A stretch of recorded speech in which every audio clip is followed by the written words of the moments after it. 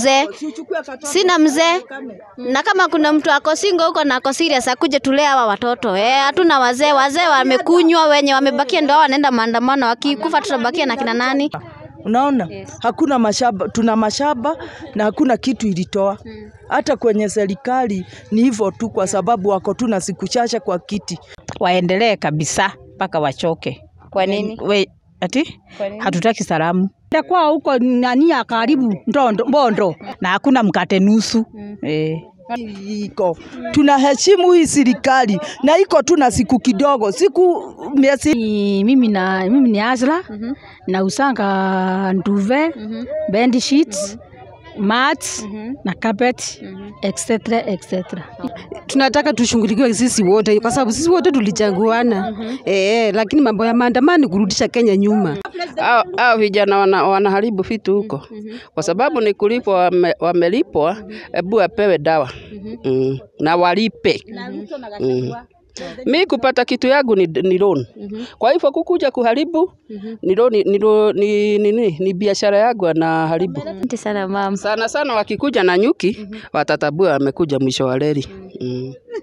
Maandamano ni mzuri sana. Kama maandamano itafanywa uga ianguke, mafuta ianguke na iendelee.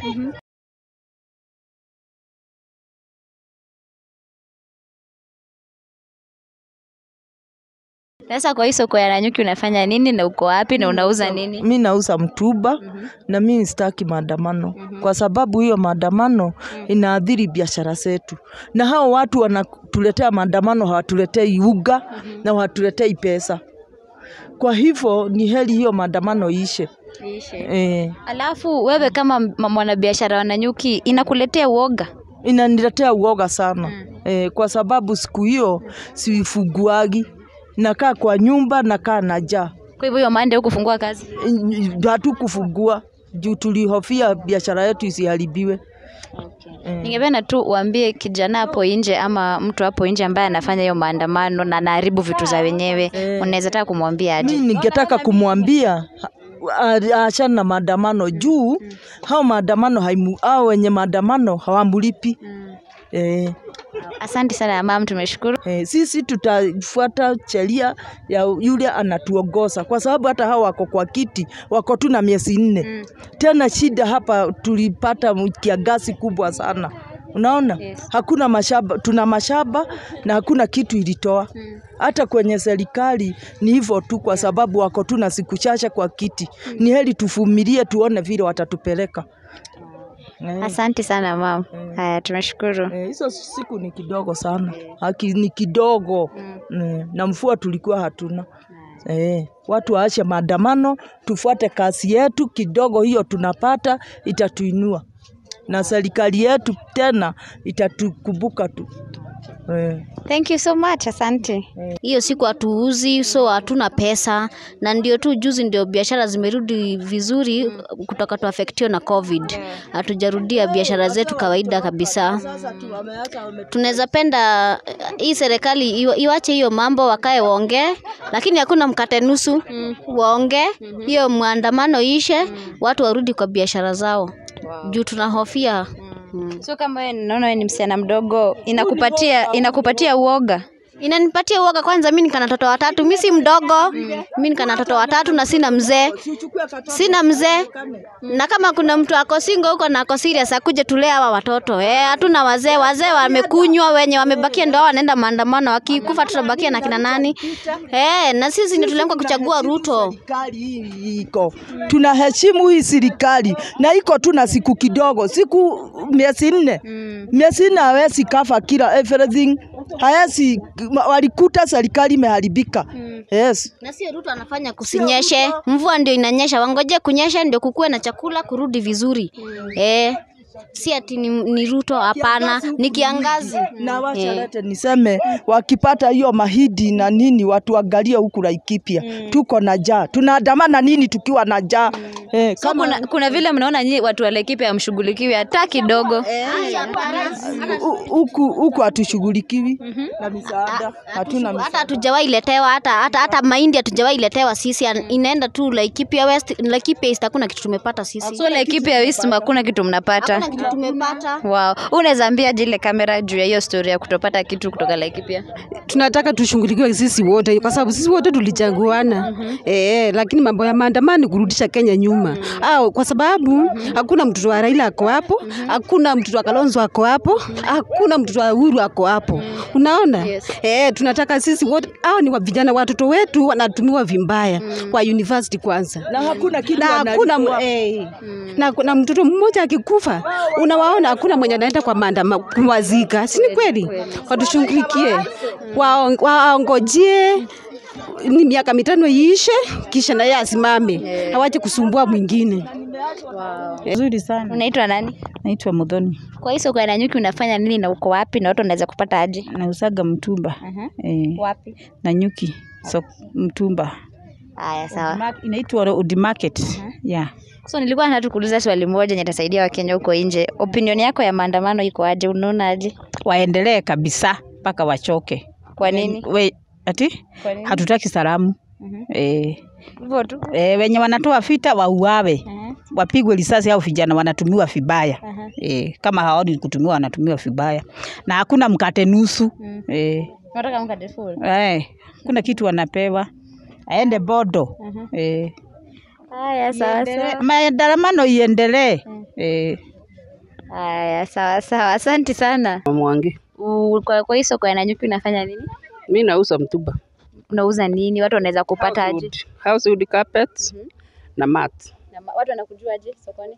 Mnanijua Mama Mwangi. Mama Mwangi. So nilikuwa nataka kukuuliza kwa history ya maandamano yenye ina happen kwa country, maoni yako iko aje na hiyo? Mimi maoni yangu ni ate umeuliza? Maoni makuma maandamano mara happen unaona aje? Maya. Ingihoya atiriri mathie na mbere angikorwo niguo arona magiriire no ta ithuĩ turenda kuruta wĩra ri tuthie na mbere turute wĩra ũrĩa ũrĩ witũ. Kwa unataka maandamano yenye peaceful? Maandamano yenye peaceful angikorwo nĩ iramuteithia na nĩ marona nĩ iramateithia ri mathie na mbere namo na ithuĩ turekwo turute wĩra witũ to tuhunagio nĩ wĩra witũ lakini hakuna mkate nusu. Haya, sawa sawa. Nao vijana wenye huko nje wanaharibu vitu, unawaambia aje? Vijana wanaharibu vitu huko kwa sababu ni kulipwa, wamelipwa, hebu apewe dawa na walipe. Mimi kupata kitu yangu ni loan. Kwa hivyo kukuja kuharibu ni loan, ni biashara yangu na haribu. Sawa sawa. Asante sana mama. Sana wakikuja Nanyuki watatabua amekuja mwisho wa reli. Sasa Poa sana. unaitwa nani? Naitwa Rizngure. Lizngure. Sasa kwa hiyo soko ya Nanyuki, what do you do? Na mtu akitaka kuja kukupromote anakuja wapi sokoni? Utakuja Old Market Mutuba, nauza nguo za watoto, jackets, t-shirt, trousers, etc. Okay, thank you so much. Sasa nilikuwa nataka tukuuliza swali moja tu. Si unajua historia ya maandamano yenye ina happen kwa country. What is your opinion on that? Hatutaki maandamano kwa sababu inaharibu baka uchumi yetu. Tunarudi nyuma badala ya kushonga mbele. So ungeambia aje hao mavijana wenye probably wanaenda kufanya hiyo maandamano na haribu biashara za watu? What can you tell those young people? Waache maandamano kwa sababu hakuna faida wanapata, ni hasara wanajiumiza hao wenyewe. Habari yako mama? Mzuri sana. Unaitwa nani? Mimi naitwa Margaret Kirote. Margaret Kirote, unafanya nini kwa hii soko ya Nanyuki? Mimi ni Azla. Na usanga nduve, bed sheets, mats na carpet, etc. Asante sana kwa kukaa. Sasa nilikuwa nataka kukuuliza aje, hii maneno ya maandamano unaiona aje kwa country? Hiyo nimeikataa kabisa. Juzi tulifanya uchaguzi na hiyo uchaguzi tulijua mshindi alikuwa Ruto. Raila amesoea. Na tunaona vile anaumiza vijana wetu. Na sisi tukiwa wasasi tunasikia uchungu mingi sana. For example, kama huyo kijana aligongwa huko university, huyo mzazi wake alikuwa amejitolea kusomesha mtoto yake. Lakini alienda akapeana pesa, akapea vijana pesa ili waende maandamano. Na njoo kiwe kijana ya pesa, huyo kijana alienda kurushia askari mawe. Kia mwisho alipigwa risasi.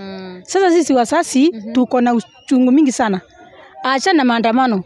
Sisi tufanya kazi yetu. Na hii unga nakaa kusema ati unga imepanda, imechuka, hata ako kwa serikali kwa muda mrefu sana. Na kuna kitu ameangusha ama apandishe. Hiyo ni njia ya kujitetea kwa tumbo yake. Unaona? Yes.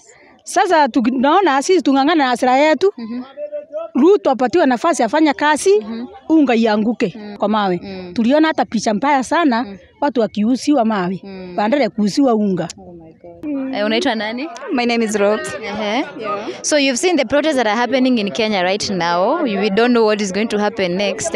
What is your opinion on that? My opinion ni kuomba tu Raila achane maandamano juu already ameshafanya enough.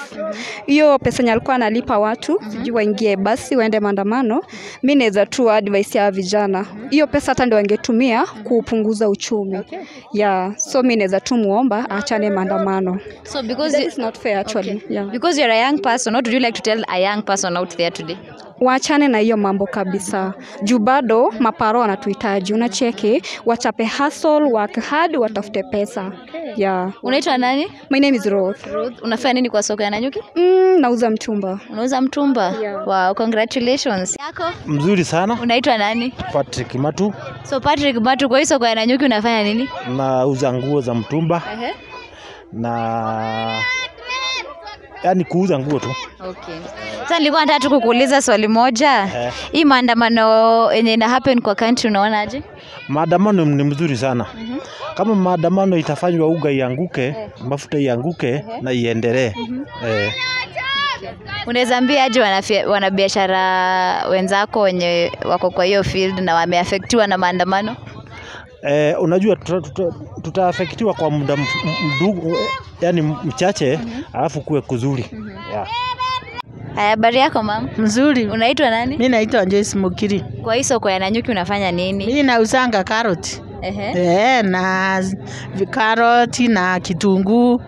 Kila kitu nauza. Watu wanakujua aje kwa soko?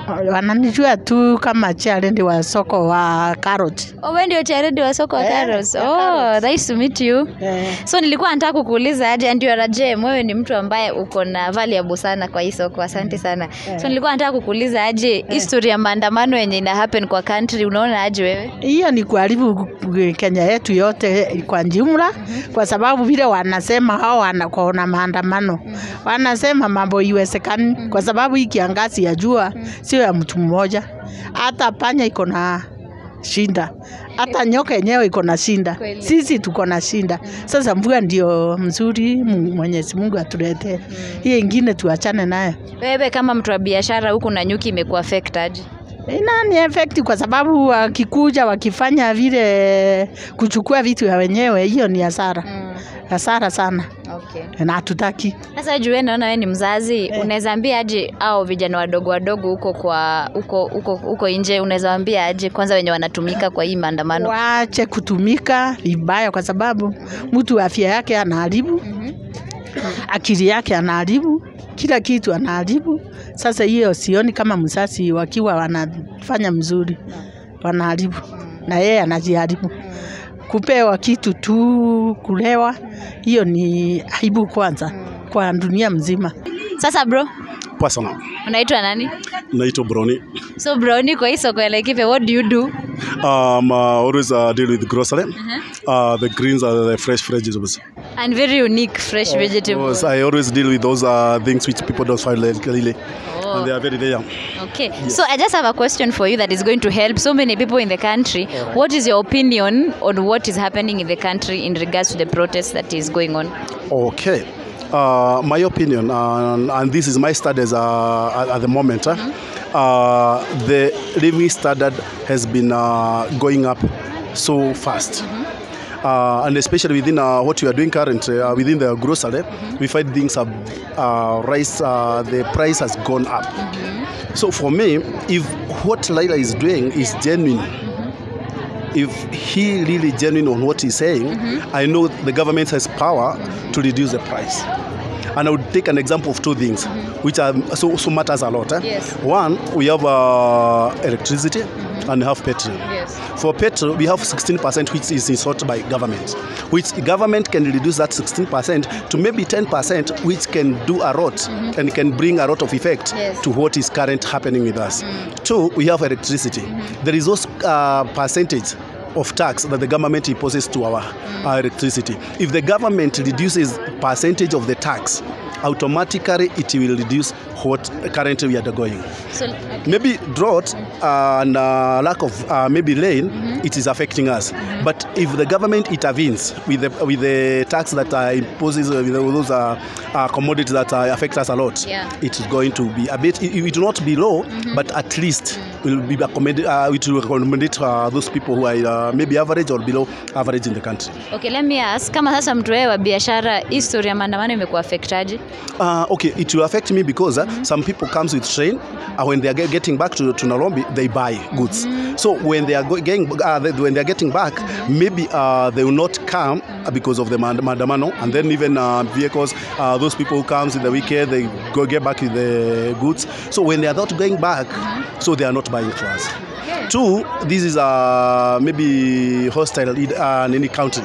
So everybody comes with kids from town to, from the lobby, maybe to this place. If there is no chaos, people will not travel from the lobby to this place. So our hotels will not maybe have a business, or the business will be low. So people to come for our commodities to go and work with them, it will be low.